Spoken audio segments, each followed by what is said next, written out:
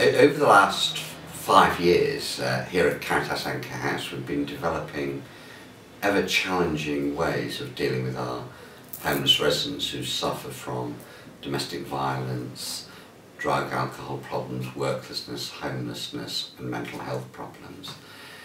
And essentially we believe we've got streets in the sky in our residential block for 119 people here.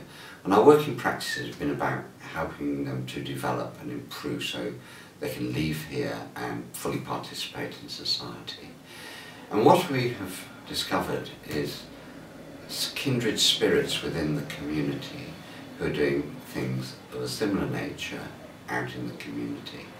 And I'm very pleased to be able to say that we have just engaged the staff of a small charity called Your Space, who offer services of group therapeutic counselling, connecting elders, lunch clubs in the wider community.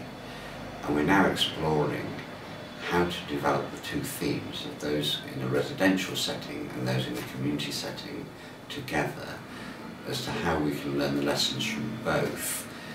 This is proving to be very, very interesting.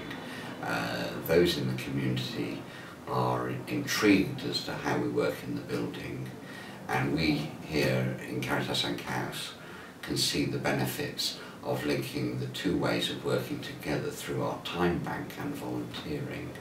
And already we're seeing great levels of enthusiasm in the Your Space system that we're starting to take over and develop.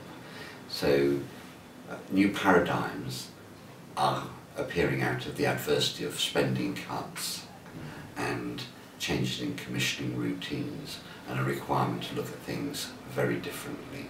So our Your Space team I think will go from strength to strength in 2015.